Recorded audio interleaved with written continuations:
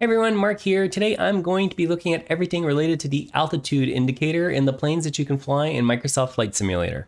I'll be looking at how the altitude indicator and barometer work hand in hand, how the vertical speed indicator comes into play, and a few other little bells and whistles that you get with the digital displays of modern aircrafts. I'll be using the Cessna 208 to demonstrate all the different features of the G1000 cockpit's altimeter, and I'll wrap up by comparing it to what you would get in an airplane with more traditional gauges like the Cessna 152. Let's get straight into it. It goes almost without saying that the altitude indicator tells you how high you are in the sky. I'm just taking off right now with this beautiful sunrise, and as you can see, the number that's displayed at the middle of the altitude indicator in that black section is telling you your current altitude. It's telling you your altitude in feet, and in the default Garmin G1000 you can't change that, but in the working title mod, if you prefer to fly with meters, you can change it to that as well. The way that the altimeter works is that there are little holes in the airplane's body which are called static ports, and there's a little sensor inside of those tubes of those ports that are able to measure your current altitude by determining how many air molecules are entering the tube. Once the sensor determines what that altitude is, it's going to send that information to the primary flight display so that you can see it on the screen. The number that's displayed is still affected by something called barometric pressure, which is the force of the air against the surface at the point of measurement. Barometric pressure is going to vary based on weather conditions and your current altitude, and that has an impact on the value that the sensors are going to detect. By adjusting the barometric pressure on the altimeter, what you're actually doing is making sure that you're getting the right altitude reading. And as you can guess, that's pretty important considering that if you have the wrong altitude, you could very well end up either crashing into the ground or into another airplane that's flying at a similar altitude. You can adjust the altimeter's barometric pressure reading by turning the outer knob on the right-hand side of the primary flight display where it says baro. Baro obviously is short for barometer. You can either turn it clockwise or counterclockwise depending on what value you need to set it to. You can get the current barometer reading by tuning into the ATIS or AWOS frequency for your departure airport if you're using the built-in ATC. If you're flying with live weather instead, the easiest thing to do is to just bring the weather menu up and click on the METAR button that's going to be at the middle of the live weather screen. That's going to bring up another window where you can select an airport, and it's going to show you the current METAR data at that airport. METAR is really just a standard way to describe the weather. In our case, since we're looking for the barometer reading, we're looking for the numbers that come after an A. So in this case, it's going to be A3019, which means I need to set the barometer in the airplane to 30.19. In theory, this value should match exactly what's being used in Flight Sim if you're using live weather. There is a shortcut you can use, and you just have to press the B key. That's going to set your pressure to the local pressure where you're flying, and it's going to make sure that it's always the right value automatically. I honestly end up using the shortcut key pretty often because it's just a really quick shorthand, and it's a lot faster than listening to an ATIS report or going to look it up. In North America, you'd use the local barometric pressure for everywhere below 18,000 feet. Once you go over 18,000 feet though, that's when you should reset your altimeter to 29.92.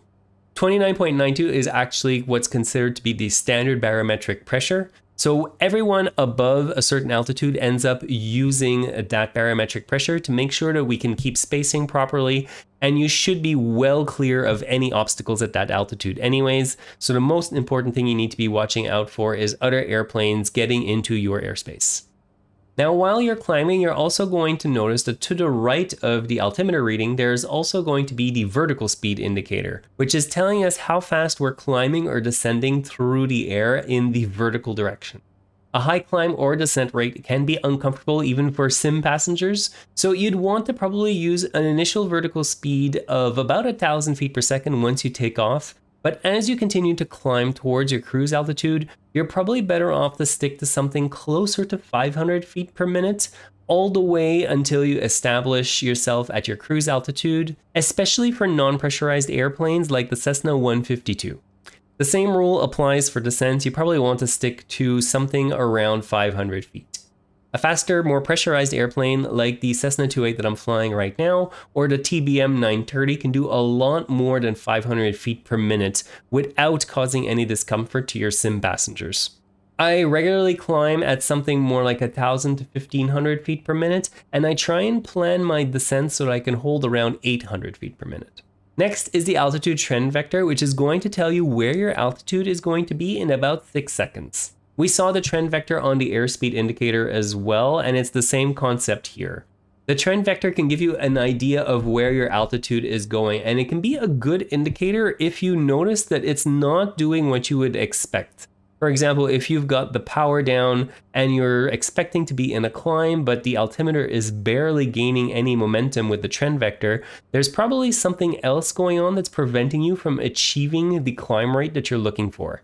The altitude that appears at the top of the altitude indicator in that slightly magenta color is what's set in the autopilot. You can adjust it using the Alt Cell knob on the autopilot controls, and it's going to tell the autopilot what altitude it should level off at. As you get close to leveling off, there's a little notch inside of the altimeter that's going to appear, and it's going to point to that exact same altitude. The same is true for the vertical speed indicator. If you set the autopilot into vertical speed mode, you can see how many feet per minute you're descending on the actual tape in that black box, but you can also see the little CN pointer, which tells you what you've actually set in the autopilot. There can be a discrepancy between what the notch indicates and what your vertical speed actually is. This is especially common when you're getting close to your target altitude that you've set. The autopilot is automatically going to slow down your vertical speed as you get close to your target altitude. Finally, we've got the radar or radio altimeter, which appears when the calculated radar height is below 2,500 feet. This is different from what the actual altimeter is calculating, as it's actually a sensor that's detecting how far off from the ground you actually are. It appears on the primary flight display just on the left of the altimeter with the letters RA, followed by the estimated radar height. The radar height is especially useful when you're flying in mountainous terrain like I am right now, coming down for landing in Aspen. It's a sign that you're getting close to the ground and you need to be aware of your surroundings. There's also an audible warning that you'll be able to hear when you go below 500 feet on the radar altimeter, and it can help to keep you situationally aware as well. If you're using the radar altimeter for landing like I am right now, you should still be aware of the runway's altitude just in case there's a problem with the calculated radar height. It's always a good idea to cross-reference what the radar height is telling you versus what you're seeing in the altimeter, as well as the altitude that you're expecting the runway to be at. All right, let's move on to the steam gauge version of the altimeter and the vertical speed indicator. Before I get to that though, if you do get some value from this video, please make sure to hit that like button as it helps others to find the video as well. And if you haven't subscribed yet, please consider doing so. Now, just like with the other instrument insight videos that I've done so far, the traditional altimeter and the traditional vertical speed gauge are a lot simpler than their digital cousins. You can tell what your altitude is by looking at the 3 different needles inside of the altimeter.